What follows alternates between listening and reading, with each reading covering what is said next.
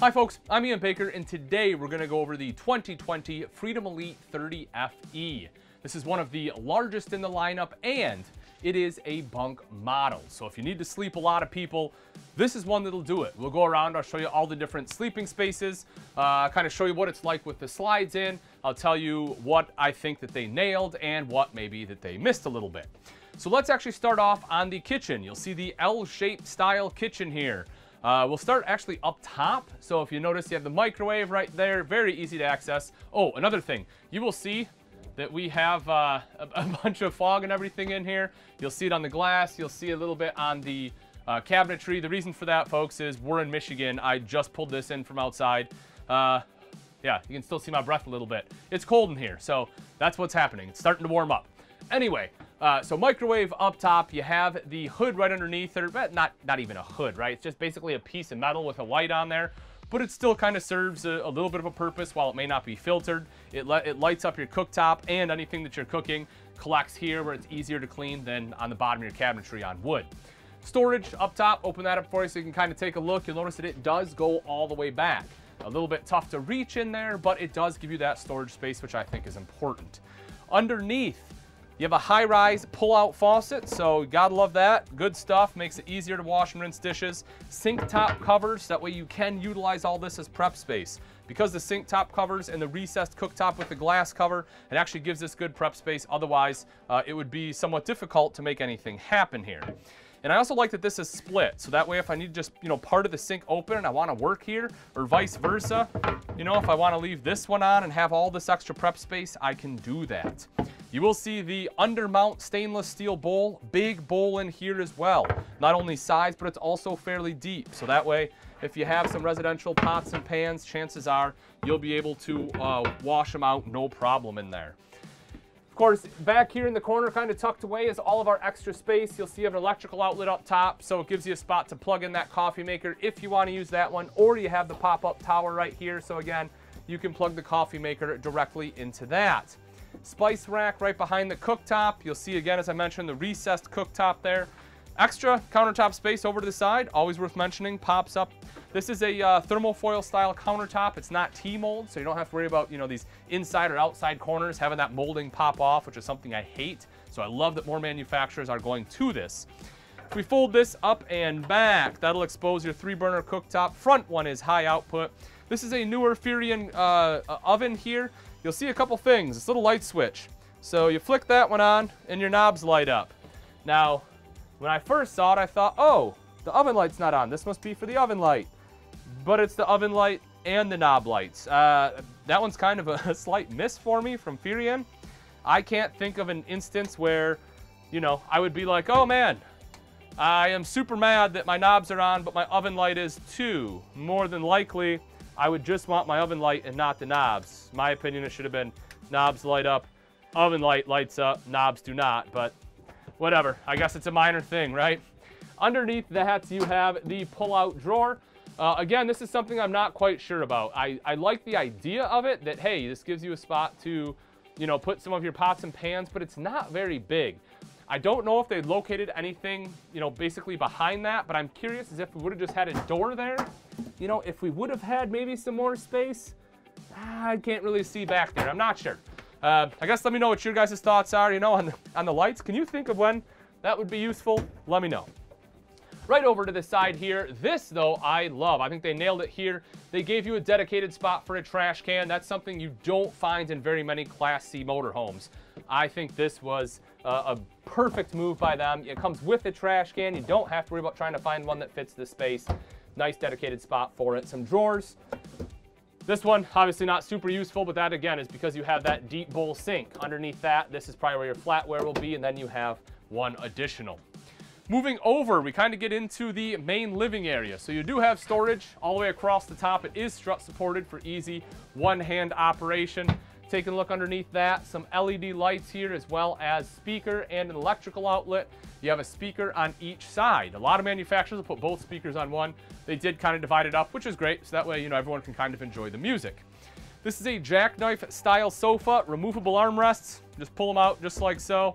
You will have to pull them up and out if you want to fold down the jackknife. which I'll open that up for you so you can take a look underneath there. You will see the seat belts under there, and then you have a heat duct that's running through there as well. So if you do store anything under there, just make sure you don't smash that duct. But that does drop down into a bed. Cup holders right back here too. Now, one of the things that I do enjoy is the fact that they have several USB ports throughout. Now, in a travel trailer, fifth wheel, sure, they're nice, but I really like them in the motorhome because these are 12 volt. So as you're going down the road, if you need to charge your cell phone, you know, your standard 120 isn't gonna work, but these right here will. So you can just take, you know, your cord, plug it in right there to the USB, plug it into your phone or your tablet. May not charge your tablet very well off 12 volt. I haven't tried it, but I know it will charge your phone, which is great. If we take a look up top, this of course is the cab over. One of the big things about Freedom Elite, one of the things they do very, very well is the cab over, folks. This is 500-pound weight capacity. Most manufacturers don't have that. It's like 300 to 350, which, you know, for me is kind of borderline pushing having two people up there. 500, no problem. I love that. Easy to make the bed up. You have a ladder. You'll see that this does strap down right there, so that way your ladder's not flying all over as you're traveling down the road. And the sides, you can actually lift this up. You'll see you have kind of like a foot locker there. You'll have this, oh, nope, they changed it on this side. So this side is just a cushion, but you have the one. But again, easy to make that up. You have the TV. That is on a swing arm mount, so you can swing that around so you're able to watch it from several different points. Another thing is right down here at the floor. You'll see it's not a very big step. From the main living area down into the cab, it's not a huge step. You don't feel like you're, you know, gonna fall or drop, anything like that. Pretty standard Ford cab. If you've seen one, you've probably seen them all. So there it is, your E-Series, you know, cup holders there, your central dash radio. It does have a couple things. So again, USB port right up here, as well as your HDMI. And then if you still use the old style cigarette lighter, you have that as well. So you have a couple of those. And then your center dash, you know, Bluetooth, so that way you can hook up your phone. Pretty handy. On the driver's side is the dinette. So I like this too, because not only is this great for conversation, right? Because you can have, you know, a person traveling each side of the dinette, plus a couple people here on the sofa. Everyone's talking, having a good time. But also once you do reach your destination, having the campsite dinette allows you to look out to your campsite, which is what I want to see. Plenty of cup holders. You see you have two built in the table, a couple more right there. This is a dream style dinette. So to make it into a bed, you have this lever right here. You'll flip that lever over just like so. Slide your legs out of the way. You actually have to push or pick the cushions up a little bit, but then that just slides right down. So you do have to remove all the cushions to make it slide down, otherwise it hits the cushions. But it is pretty easy, all in all, to make it into a bed. You just got to make sure that once you put it back into a table, you lock it back in place, or else you're going to go to get up and it'll fall. Underneath the cabinets, a couple lights there. Again, as I mentioned, a speaker, another USB port, so that way anyone that's sitting here can charge their devices. Storage all along the top. You have your roof-mounted AC that is ducted throughout the entire RV. So we make our way over to the entrance. Pretty easy stuff here. You have a grab handle in order to assist you in exiting the RV. Your battery bank is located underneath this step. You will see your switches for your lights, your power awning, step light, battery disconnect to kill all power, and you have the solar charge controller. This one is prepped for solar on the roof. So if you want a solar panel, controller is already hooked up. Everything's prepped up there. Super easy to do. Again, more storage there. Fridge, freezer combo. Open that guy up, let you take a look. You can access this when the slide's closed in, which is important in my opinion. Making our way back a little bit further. Main control panel, everything's located there, everything you need. Again, you know, as I said, it's kind of warming up in here, thawing out. Thermostat will be located there. This one does control both your furnace as well as your AC. And then you get into the bunks. So you see you have the top fold-down bunk, 250-pound weight capacity on there. The thing I do like about this is both bunks have a TV. So you'll see the top one right there. If we pull this out, your bottom TV is located there. That way the kids aren't fighting over who gets the TV. So both can have it. Or, you know, hey, you can take them out and say no one gets TV. That's completely up to you. Another thing, this does have, the TVs do have a built-in DVD player, USB port, as well as a micro SD card. So, you know, if you want like a slideshow or something on there, you can. More important, in my opinion, is the DVD player, so that way the kids can watch movies too. This is also a dinette, obviously, but I like that because it gives you another spot to eat, right? If you have a lot of people, or maybe, you know, the kids just kind of want to hang out back here and eat, you can do that. The bathroom, side aisle right over here. To show you the toilet, I'll take a seat here. So It is a little odd to get to just because you have this. So when you're sitting down, you know, you kind of contend with that. But once you sit here, it's not too bad. My right leg is bumped right up against here. My right shoulder, you know, it's a little tight on the right side. But again, it's not bad. Porcelain bowl, as you would expect, super easy to clean. It's kind of on the pedestal here, so it's lifted a little bit. So it is, you know, kind of almost like a comfort height toilet, a little bit easier to get up and off of. Over to the side, nice big countertop, storage underneath, plumbing access right there, stainless steel bowl, big mirrored medicine cabinet up top. You can see that there. Electrical outlet. Over to this side is the shower. I'll take a step in here. Excuse me. So I'm 6 foot tall. Nice thing about this shower though is basically the whole thing is a skylight, so it gives you that extra height. So seriously, you can be, you know, 6'3" in here and still be able to shower. And because of the shower curtain, the way it kind of it's convex, I guess, right? It kind of comes out a little bit, so I can actually turn in here. You know, I'm holding it because it's spring loaded, but as you can see, I can turn. And, you know, I'm not brushing up against the curtain, which is nice.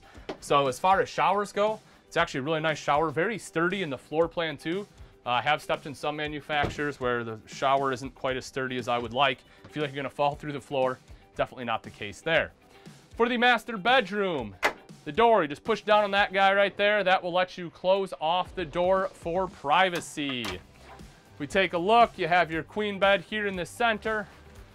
Underneath, you will see, well, whoops, you have all sorts of stuff here. Normally, this is screwed down so you can't open it, and it tells you this is not storage. But I'll open it up because it looks like we opened it, probably getting this one ready to prep so you can kind of see what's in there.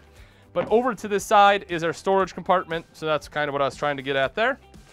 And then on both sides, you will see your nightstand. Again, electrical outlet, USB port. You also have the cigarette style over to the side, so a couple 12-volt outlets there. Storage down underneath. You have another electrical outlet on this side, so when you are camping, if you have a CPAP machine, it can be on either side. Storage across the top, and you have a little side wardrobe there. Window in the back, and at the foot of the bed, voila, this will be your main wardrobe. So you have the small one over to the side, which, you know, I'm sure is what I would get. My wife would get this one. But hey, that's the way it goes, right? You get the drawer underneath, plenty of space there, a couple more drawers here. Also behind this guy is TV hookup. So if you want a TV, this is where you'll hook it up at. Otherwise, you have the shelf built in, you just have more storage. With the slides closed up and in travel mode, you can see the kind of the main walkway you have right here, how much distance you have between the sofa and the dinette. And again, how perfect this is for travelers, because that way everyone's nice and close, you can have great conversation. Also, you have access to everything you need, including the refrigerator. You can open that up far enough to get to just about anything, with maybe the exception of even that drawer. So you can, again, you can get to pretty much everything there. And you can make your way on back. You'll see you can get into the bathroom. And if you need to pull over and have a nap, you can access the bed as well. Now that we've seen the inside, let's take a look at some of the outside features on the 2020 Freedom Elite 30FE. This one is built on the Ford E450 chassis, putting out 305 horsepower, 420 foot-pounds of torque. One of the things I do like about the 2020 color scheme is the fact that because they use a white chassis, they also used a white body. A lot of manufacturers go to like a tan body or something like that. Now, granted, it needs to be washed, but having the white makes it a lot more seamless, in my opinion. You'll see the graphics as well. They're not super big and swooshy. There's a couple of them, but a lot more, you know, just kind of streamlined color blocking, which I definitely like that a lot more. You have the steps in order to get in. You know, they're nothing too fancy. It's not like anything super fancy in fiberglass. Pretty basic, but it does serve its purpose there. Mirrors, of course, come out to the sides. That way you can see beyond the body. You have the power awning. Touch a button to roll that out. Same thing to go right back in. And you have pretty good usable camp space here, especially because that power awning is over your TV. There's also an LED light strip, so if you want to light that up at night, it's perfect location to light up the campsite. As I mentioned, you have the TV located there. I took the liberty of opening up all the compartments, but this one, you can see the TV soundbar underneath for great sound quality. It's Bluetooth capable. Underneath that, you have this big storage area. This is a rotocast bin here too. The thing I like about that is it's easy to wash out. You know, you load this up with firewood, not a problem. You can just take a hose everything out, take a power washer to it. It's not gonna rust or anything like that. Of course, our entrance is there with the grab handle. Electrical outlet right down underneath if you need to plug anything in. And then again, another bin here. So some pretty decent storage with the Rotocast bins on the camp side. Make our way back a little bit further. So these storage compartments here, a little bit tougher to reach with the slide open. I mean, I can obviously still do it, but these are some of them where you probably want to open them up before you open the slide. Again, just a little bit easier. But same thing, a couple Rotocast bins. You'll see the lights in there. They try to do what they can to light up all the outside storage bins. So if you're accessing it at night, it does make it quite easy. You'll also see your propane quick connect. So it's in its separate compartment. It's not hanging down. Very easy to access if you want to hook up a grill. Right here, don't want to forget this one. So you have another storage area there. You can see, this one's not Rotocast, kind of built into the side, but it is quite large. Now this one's not lit up because they don't have electrical running in there, but it is still a good size storage area. Once we get around the other side, you'll see a nice big storage space though. Rear mounted ladders so you can climb up onto the roof. Of course, we have some snow up there currently. Backup camera is built into that rear tail light there, so that way you can see behind you as you're backing up. Square tubular bumper with end caps, gives you a spot to store that sewer hose. It's also painted to match the bodies. They put the grip tape on there so you don't slip. 8,000 pound hitch underneath, folks. That is something you generally do not see on a Class C. Usually it is 5,000 pounds. Now I always tell everyone, don't think you're gonna fully load this up and tow 8,000 pounds behind you. It's just not gonna happen. It's still the same E450 chassis that's on a lot of other Class Cs that have a 5,000 pound hitch. So yes, you have a higher hitch rating, but if you plan on towing heavier weight, you're gonna have to make up for it by carrying less. Coming around to the side, look at that. Huge storage area over here. I love this. I have little ones and we have a lot of big kids toys. We have wagons, we have water tables, we have easy ups, all this extra stuff, and this gives you a very convenient spot in which you can store all of that. City water inlet located there, black tank flush right down underneath, and fresh tank fills located right up here, so all of your water connections are pretty close. Of course, fuel fill, it's gonna need fuel to run. Underneath that, I'll pop this guy open. This will be nice, easy access to your plumbing. So you see your termination right there, black tank valve, gray tank valve, all of it's located there. I like the fact that it's raised up. What a lot of manufacturers do is that in order to access it, it's hanging way down here, and you kind of get something that's off level and boom, there it goes. You knock all your plumbing off. Here, they raise it up and give you access by cutting a door in. And I think that is much, much smarter. 30 amp power cord plugs in there. You have the cable inlet right up above it. Outside shower with hot and cold water access. You'll see your propane fill located there.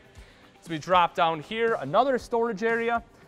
More importantly here, in my opinion, is this. The fact that you have an automatic transfer relay built into a Class C. That is not something, again, that all Class Cs have. What that does for you is it makes running your generator much easier. If you don't have that, you have what they call a Slater box, which when you run your generator, you have to take your power cord and basically plug it back into your unit. That way the generator will feed power into the unit. This eliminates all that. You turn your generator on, boom, you're good to go. You plug it into shore power, boom, you're good to go. It just makes everything simpler. And speaking of the generator right over to the side, there you are, Cummins Zonin 4,000 watt Jenny to run everything you need inside this beauty. All right, folks, and that wraps it up. Again, this is a 2020 Freedom Elite 30 FE. If you're interested in this family Class C and you would like price and availability, simply click on the link in the description. Also in the comments section, let me know what you think they nailed, what you think they missed, or if you were designing the RV, what you would change. Thanks again for watching. I'm Ian Baker, and let's go camping.